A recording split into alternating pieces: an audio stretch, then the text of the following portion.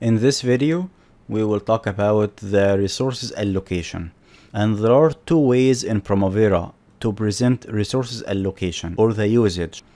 The first option is to go to source usage spreadsheet on top, and it will open here the list of resources. This is all the resources I have, the dictionary in my Primavera.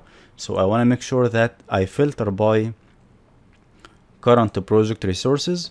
And when I select on any resource, I will have this window where all activities assigned by this resource will be shown here.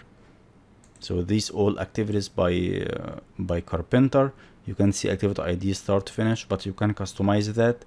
Let's show the activity name.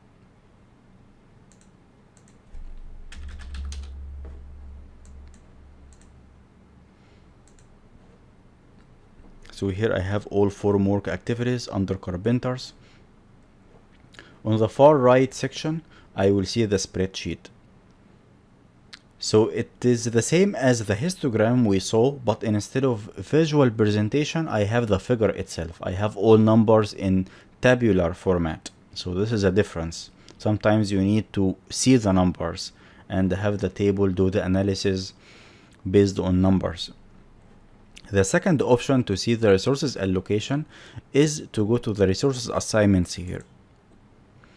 And you have also the same information. So I have a resource, but instead of showing the activities beside the resource, I have it underneath here, below the resource.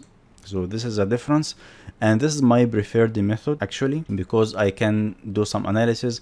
I do copy and paste. You can copy this information into Excel. What you can do is just click on any resource, right click, copy, then go to Excel and paste, and it will paste all information here with the timeline, with everything, start and finish.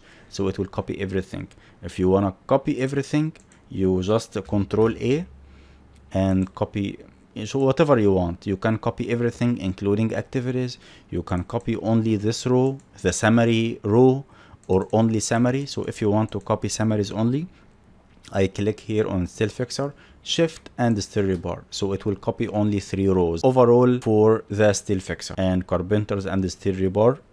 So without activities, I can also group, customize by. So I have here like additional code, so I will just delete it. Resource ID name, for example, I can also show with WBS if you want. So it will look something like that. So here superstructure. So it's up to you how you group them and filter them. You have also filters. So you wanna maybe filter by costs, by activity code, by budgeted units. You can just do whatever you want in filters. So all these available. You can also change time scale from here if you want. Same applies. So you can, here it's showing you the budgeted units. So in case of labors, it's hours. In case of material, I have ton for steel rebar. I can also customize it from here. Spreadsheet fields, customize. Maybe I want to show the budget units and also the cumulative in tabular format. So I click on cumulative budgeted units. And okay, so it will show you both values. So here, this is the cumulative for each month. Spreadsheet options. Let's remove the cumulative. So here, every time you read the data, it is just not helpful to read by number of hours. So for steel fixers, I have 1800 labor hours. But what does it mean? I want to know the labors, how many labors I want to use this month. This is what everyone needs to know, not number of hours. It's hard for you to determine the requirements. Like you cannot ask your management that I need 1800 labor hours. You ask them that in October, I want this number of resources. So this is 1800 labor hour for 1 month. So if you divide it by 26 working day, you will have the required number of hours per day. And say, for example, you have 100 labor hours per day, for example, and you have 10 hours working a day. So this means you will have 10 labors also. So again, I am having 10 labors working for 10 hours per day. So it means I have requirement of 100 labor hours. So you can calculate your way back to determine the number of resources. So first you have to divide by 26 working days to determine the required number of hours per day, and also divide by 10 hours per day to calculate the number of resources. So you can do it manually, but also there is one option in Primavera is you can right click spreadsheet options. I want to calculate average. So divide interval totals by 260. So I divide by 26 working days and also 10 working hour per day.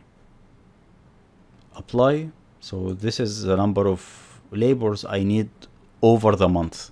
So I need 7 labors working for 1 month for me in October and 2 in November. Of course, numbers can be changed, but I'm just explaining the concept here. So if you wanna calculate it forward, say for example, I wanted 7 labors from you. Now you want to calculate the required number of hours per month. So how much hours you will consume in this month. So you simply say that I need 7 labors per day working for 1 month. 7 labors per day times 7 times 10, which is 10 hours per day. So I have overall 70 hours per day, 70 labor hours per day.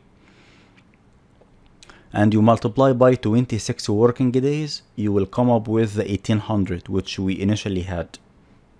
Okay, so if you remove this option, I want to only show the number of labor hours in this month. So this is the 1800. It's very powerful. So you will probably use calculate average, so you can have the number we all want to see, like how many labors I want to hire and working every day over 1 month period. So this is for the resources assignments and resources allocation. And in the next lecture, we will talk about resource leveling.